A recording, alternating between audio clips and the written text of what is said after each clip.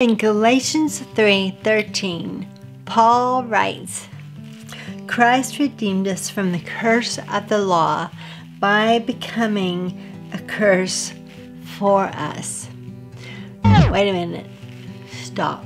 Does curse and God and curse and Jesus bother you? I mean, do they seem like those words should even be in the same sentence? If you struggle with that, like I struggled with it, then I hope you'll join me today.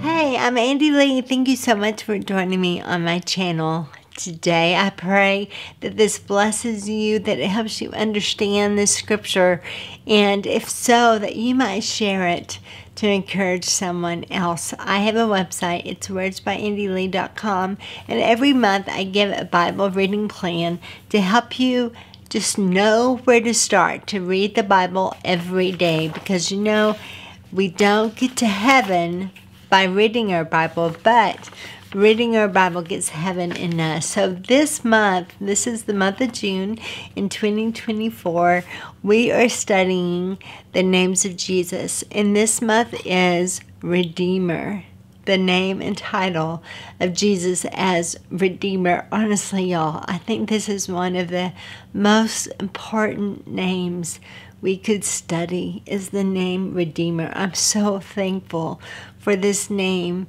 of Jesus.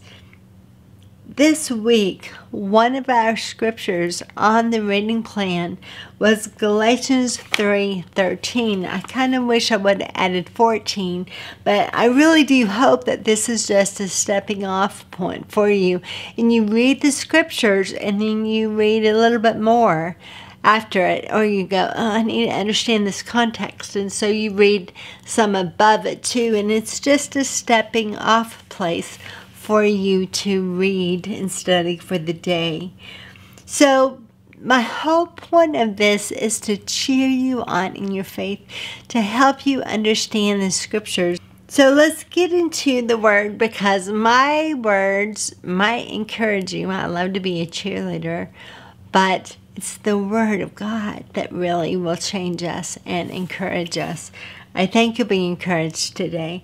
So Galatians 3:13 and 14, as I said in the introduction, Paul wrote, Christ redeemed us.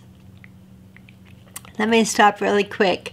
I've been doing videos on redeem, and if you've missed those, you might want to go back and watch them to fully understand redeem. But just to summarize it up, if you have been redeemed spiritually, so the spiritual meaning of redemption is to be ransomed, to be purchased and bought back out of slavery. He ransomed us. He redeemed us from the slavery of sin and death with his own blood. It cost him something. Just like when you have a coupon and you want to redeem that coupon, when you want to activate it, give it some value, turn it into something good, not just a piece of paper, right? You have to purchase something.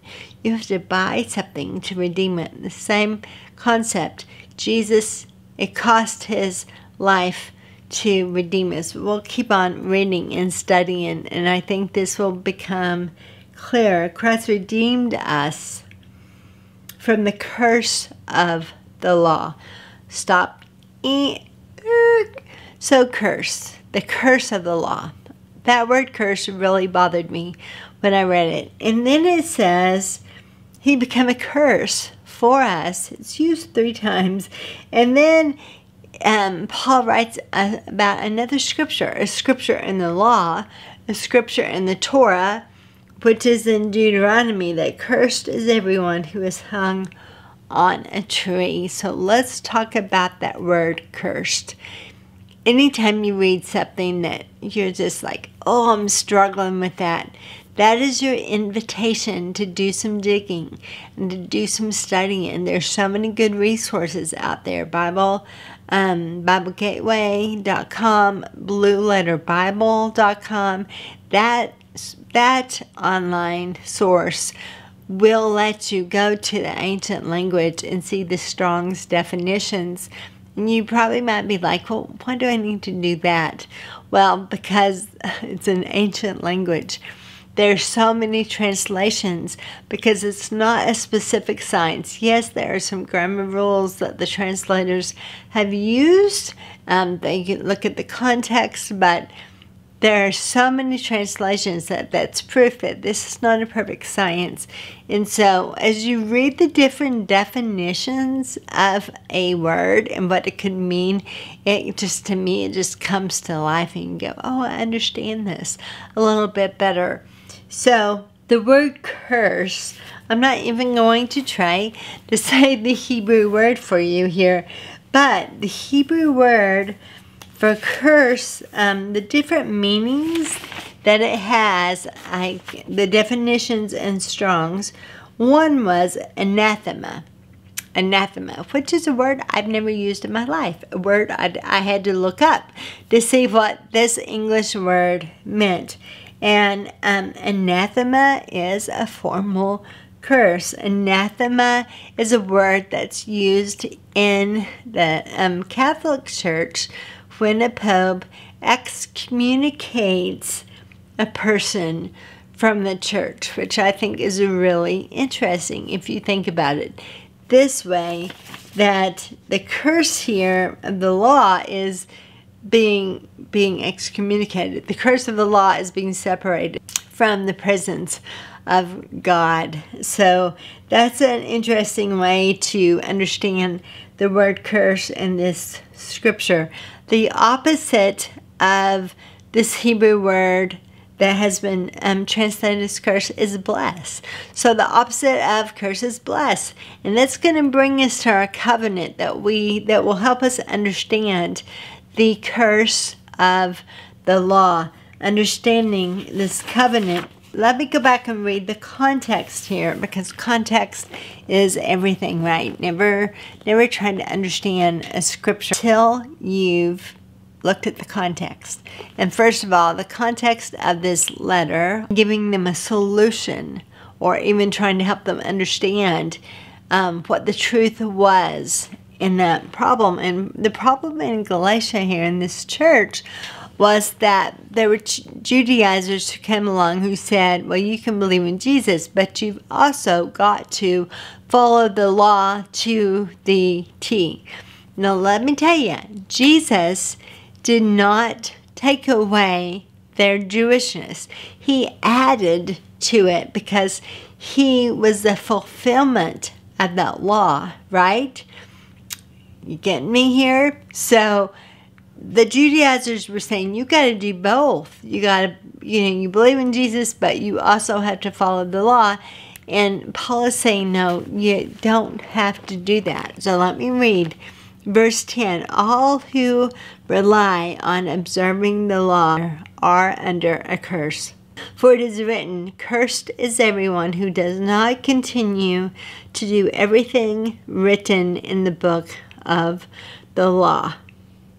Clearly, no one is justified before God by the law, because the righteous will live by faith.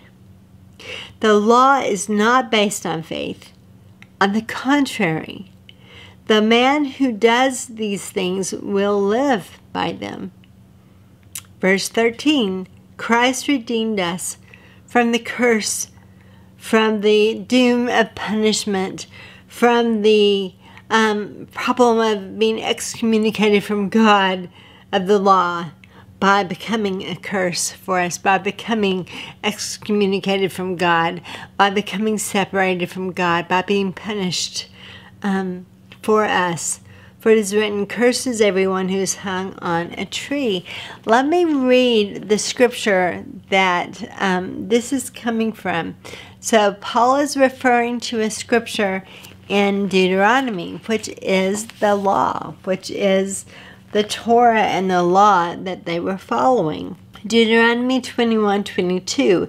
If a man guilty of a capital offense is put to death, and his body is hung on a tree, you must not leave his body on the tree overnight. Be sure to bury him the same day, because anyone who is hung on a tree is under God's curse.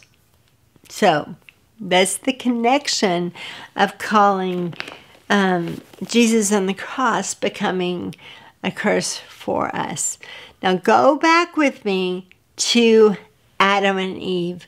Go back with me to the Garden of Eden and remember when they fell. Remember when they obeyed the serpent rather than trusting God, and they listened to the serpent and ate of the fruit.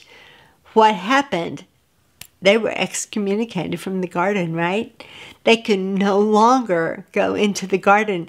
They were excommunicated from the presence of God where they walked with Him in the afternoon. They were excommunicated from the ability to get to the fruit of the tree of life so that they could live forever. That was part of the curse. I mean, God said, because you've done what you've done, you are cursed. You can't go into the garden anymore.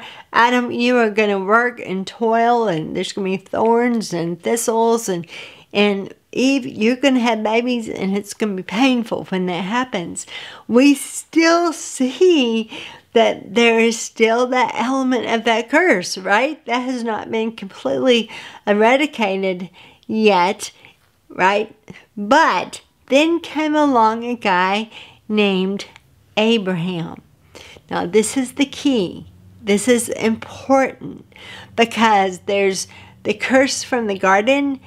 Abraham comes. We're going to talk about Abraham's promise in just a minute. Moses comes along with all these people, and that's when we get this law. The 10 Commandments came down then, right? They get the 10 Commandments.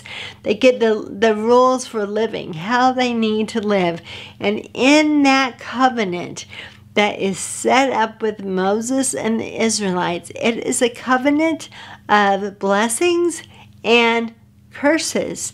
The covenant is, if you obey me, you love me, I'm the one you worship, and you don't follow any other gods, you're going to be blessed. But if you turn and you follow other gods, I'm not going to bless you. You are separating yourself from me. You've turned your own way, and there is the curse of walking into that curse like Adam was, of the things, bad things, hard things happen, and toil in the soil, and so do you see the difference here? We have the similarities of Adam and that covenant, and the covenant of curse there, blessing and curse, and then the covenant, the blessing and curse with Moses. But in between that was Abraham. And God loved Abraham. He was one of his favorites. Maybe I could say he was his favorite at the time. And he called Abraham. And Abraham was a man of great faith who blindly followed God as God told him to leave everything he knew, to leave his land. And God would take him to another land, the land of Canaan. He had no idea where he was going, but God also gave him a promise, a very special promise. And I'm going to read that because Galatians is going to talk about this promise. So if you go with me to Genesis 15, you're going to hear about this promise. So after this, the word of the Lord came to Abraham in a vision. Do not be afraid, Abram. He's not even Abraham yet. Do not be afraid, Abram. I am your shield and your very great reward. But Abram said, O sovereign Lord, what can you give me since I remain childless? And I got this dude, he's gonna take over. I have no children. So he's going to inherit my estate. And God said, don't worry about that. The word of the Lord came to him, the man will not be your heir, but a son is coming from your own body, and he will be your heir. And he took him outside.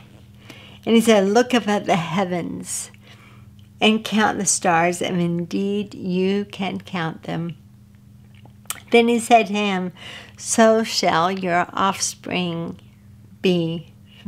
And Abraham, this is verse 6, Abraham believed the Lord, and he credited it to him as righteousness. Okay, hang on that scripture, and let's go back to Galatians 3:14.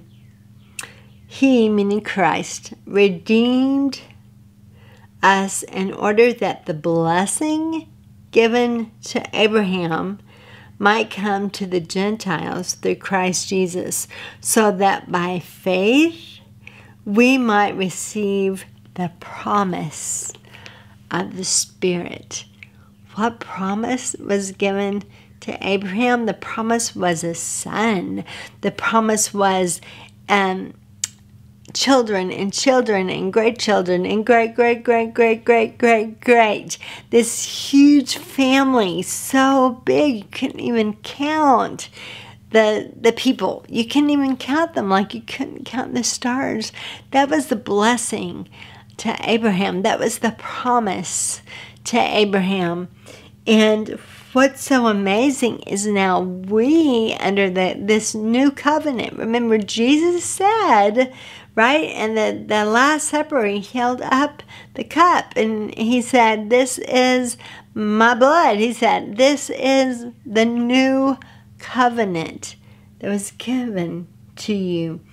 So he redeemed us in order that the blessing given to Abraham might come to the Gentiles. So before, it was just, the law was just for God's people, for the Jewish people, his people. But then the law wasn't able to change their hearts. The law just showed them how much they needed God, right? And so at just the right time, Jesus came. He became that curse, that separation, that he took on that punishment on the pole, on the tree, on the cross for us, right? I love too in Deuteronomy where it said, don't let them hang there through the night. You got to bury him. Think about Jesus on the cross and when he died. Of course, the Sabbath was coming, but they did not let him hang there through the night. They took him down. They put him in the tomb. They followed the law there, which I think is really interesting. So now we are saved by faith. We are in this new covenant era, and we're saved by faith, and we receive the promise of the Spirit of Jesus.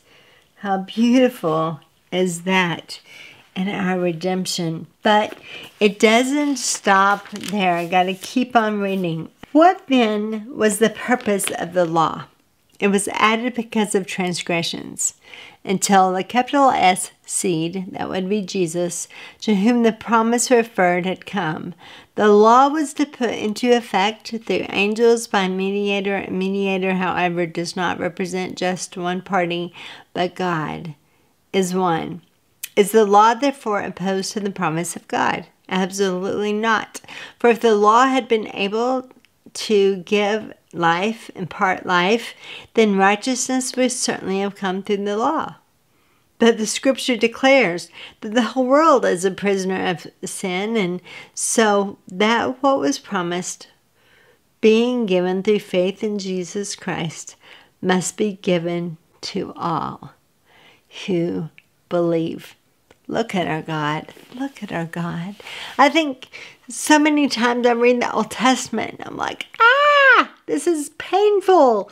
Yeah, there's this, people die, and there's this curse word, but the Old Testament is what happens. I mean, it just shows what life is like, what judgment is like without Jesus, without his redemption, what he's done for us, without the Redeemer. That's what the Old Testament shows us. It shows us our need for a Redeemer. God is a just God. But he's a God who is holy and pure goodness. And sin cannot stand in that place. And so that's what the Old Testament looks like. And then there's the New Testament. And we've lived. We have not known anything other than living in the New Testament era, right? And on the other side of the cross, the New Testament shows us the new covenant, the final covenant of redemption, of grace, of walking with God in this new way with his Holy Spirit present in us, y'all. It's beautiful, so beautiful. Verse 23, before this faith came, we were held prisoners by the law, locked up until faith should be revealed. So the law was put into charge to lead us to Christ, that we might be justified by faith. Now that faith has come, we are no longer under the supervision of the law. Doesn't mean the law is wrong, but it means now faith is more important. You are all sons of God, sons and daughters of God, through faith, through trusting Christ Jesus. For all who were baptized into Christ have clothed yourselves with Christ. There is therefore neither Jew nor Greek, slave nor free, male nor female, for you are all one in Christ Jesus. If you belong to Christ, then you are Abraham's seed and heirs according to the promise. Wow. Somebody say hallelujah. Somebody say amen. Y'all, it goes all the way back to Abraham, this promise. We are heirs of the promise. It is such a beautiful thing. God does not miss one detail. God does not miss the perfect timing. God does not miss anything. He is faithful.